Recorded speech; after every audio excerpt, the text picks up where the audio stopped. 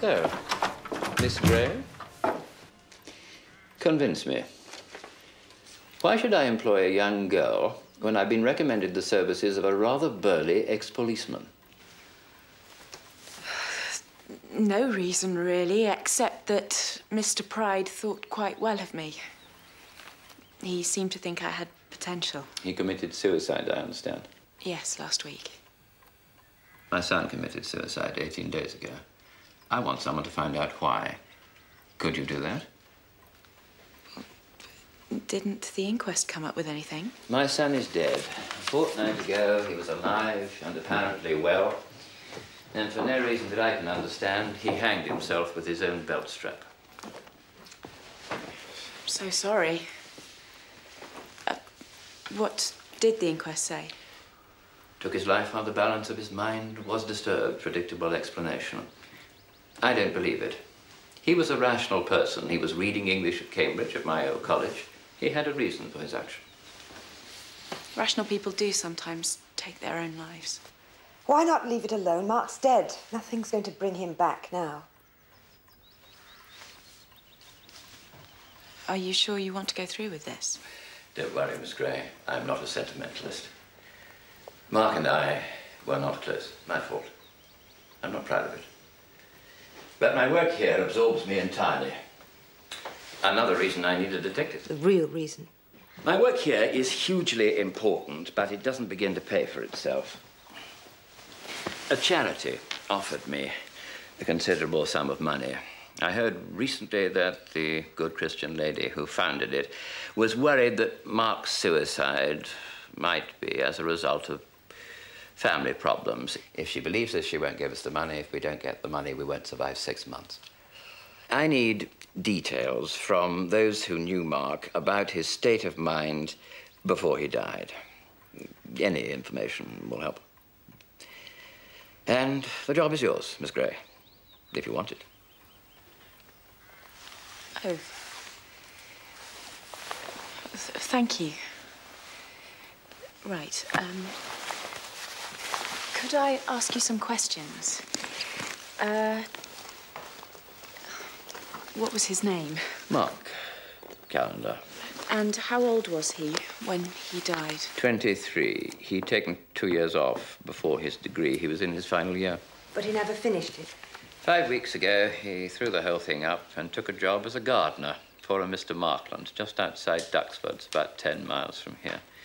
He lived alone in a summer house in the grounds, apparently. That's where he hanged himself. And what about relationships? Affairs? I've no idea. Hardly the sort of thing a young man would discuss with his father, surely. But if he did have any, I'd expect them to be heterosexual. And did he leave a suicide note? A note, but not an explanation. It was found next to the laptop Dr. Callender gave him for Christmas. What did it say? And it is great to do that thing that ends all other deeds, which shackles accidents and bolts up change, which sleeps and never pallets more the dug. Antony and Cleopatra. Did you study English too? Oh, not at university, I'm afraid. I never had time. Why didn't you make the time? My father didn't want me to. He wanted me to be with him. I lived with him in Italy for 5 years until he died. Well, it sounds as if you managed to be closer than Mark and I ever were. Oh, I doubt it. I hardly saw him until he got ill. He was a travel writer, always rushing off. Could I possibly see Mark's room? And a photograph? Please. I'm sure I can find one.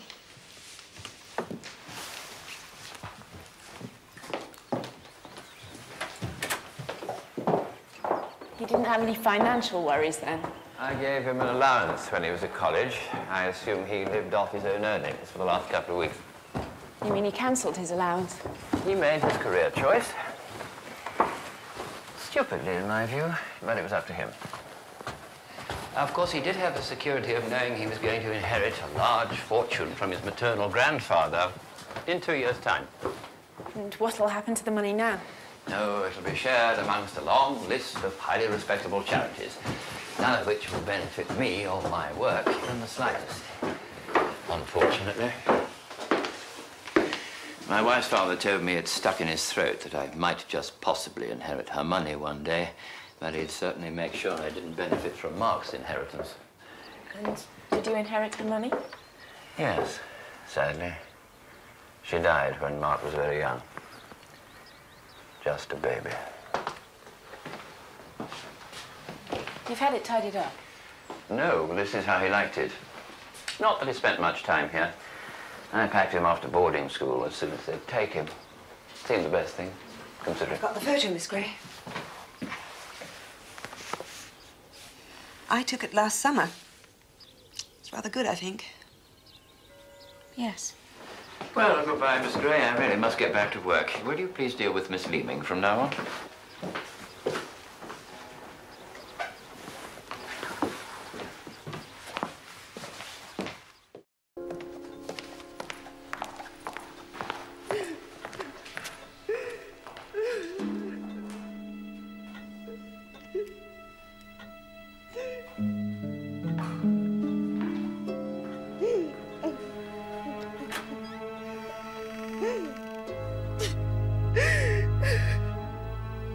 Why did you have to start all this in the first place?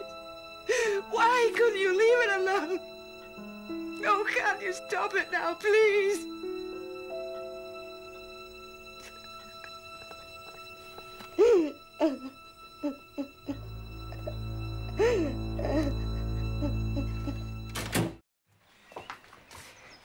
Where's Dr. Callender?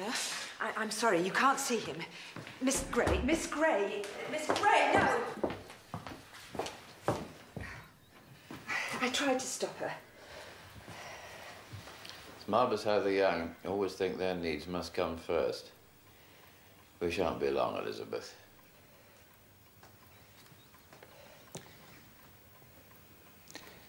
So, why this dramatic appearance at such a ridiculous hour? If it's to report that Lunn is dead, the police have already told me. Or have your investigations turned up something pertinent at last? What did you expect me to discover? Something more than childish fantasy. Clearly, you've achieved nothing. I made a mistake with you. But thank you for your time and effort. I thought you wanted to know what I'd discovered.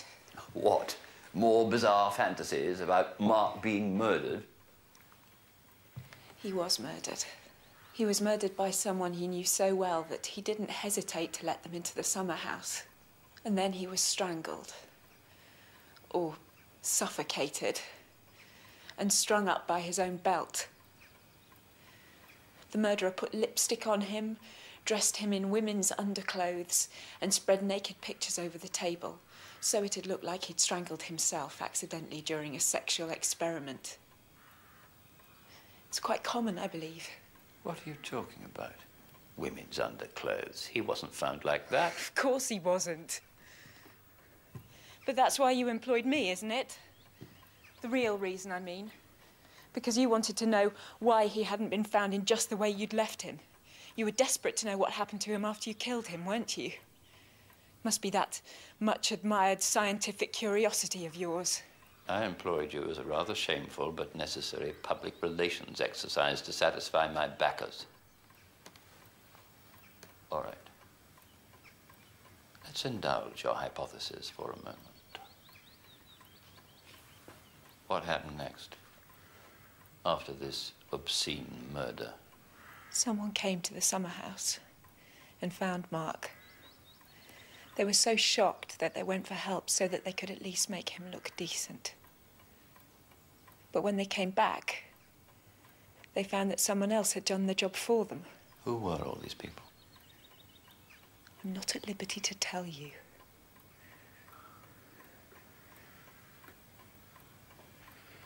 You don't really know much, do you, Miss Gray? Certainly not enough to convict whoever might have done this terrible thing to Mark. Not even enough to have them committed for trial, I should say. All you've done is antagonize me and a number of others with your extraordinary notions. I also know why you killed him.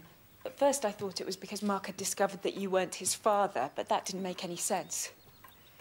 He'd found out that your wife wasn't his mother, hadn't he? And that terrified you. Why should that affect me one way or the other? Oh, of course it terrified you. You were petrified that Mark would make it all public. And then what would that nice Christian lady from the Wolvington Trust say? Fraud, illegitimacy, and a father who'd lied to his son all his life about who his real mother was. Well, you'd have had to kiss goodbye to that money that she'd promised you. And then what would happen to your precious laboratory? The only thing that you've ever really cared about in your life. I was at a college dinner on the night that Mark died, as numerous people will confirm. You killed Mark before the dinner. You got Lund to ring you during the meal and pretend to be Mark wanting to talk to you. That's your alibi. But then you discovered that somebody had found Mark's body during the evening. So you had to tell Benskin the truth, that it was really Lund and not your son who rang. Don't you find it distasteful to talk like that about a man who's just died? He was my right hand. Quite brilliant in his way. And without him, you don't have a shred of evidence. Merely slanderous allegations. And if you repeat a word of them outside this room, I'll destroy any reputation you might have and bankrupt your sorry little business. How can you talk so calmly? Mark was your son. He was your son. You've really no conception of the importance of the work we do here. Mark's death was necessary. Unlike most deaths, it served a purpose. It was for the public good. For the good of humanity, if you like. He should have been proud to die in such a cause. You didn't think to ask him first. It's not as if he was... How shall I put it? He wasn't a very valuable individual. In fact, he was a self-righteous prig. Who would seriously mourn his loss for more than 5 minutes? Isn't that what one has to ask? I'm afraid I didn't love him. Yes, I can see from the conventional look of shock on your face that you think I should have. What can I say? I'm a scientist. I report what I find, and I find that I didn't love him. Not at all. And if his own father didn't love him, who else would?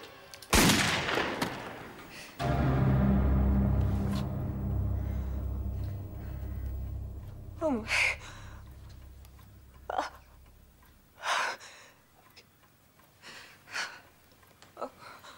Oh.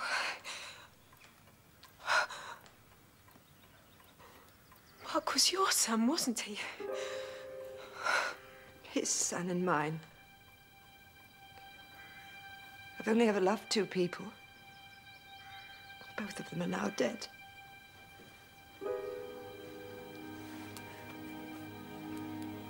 I found this in his dress suit. The one he wore to the college dinner the night Mark died. It was your lipstick. And you wiped it off Mark when you found him. Change him into decent clothes, yes. Try to give him back some dignity.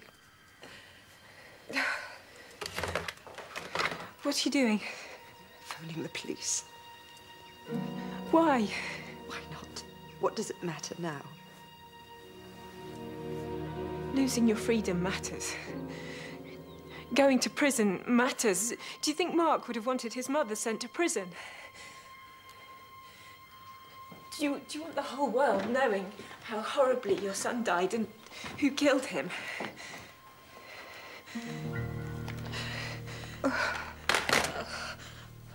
Tell me what I have to do.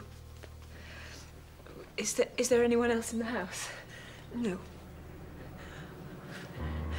Right then, we have to act quickly and we have to trust each other.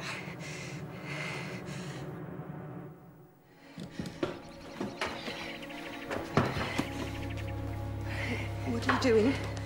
I think there's a firing residue, and I think the police can test for it. Now, wash your hands and get me a thin pair of gloves. Do as I say, quickly!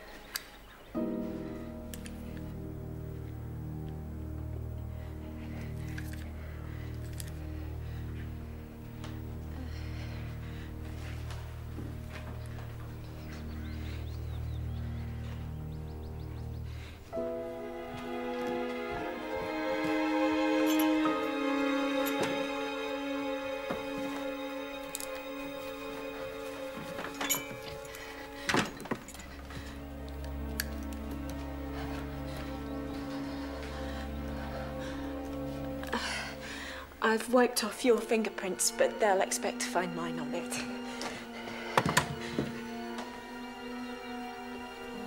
Did Mark ask you to come and see him the day he died? I told him I'd come round when I could. Perhaps he was going to tell you that he knew you were his mother.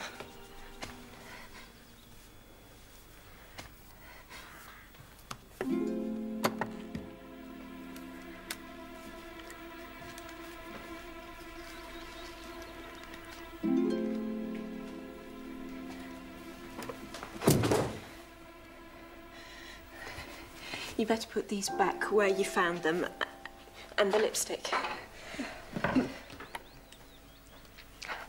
Then what? Then we work out our story, and then you call the police.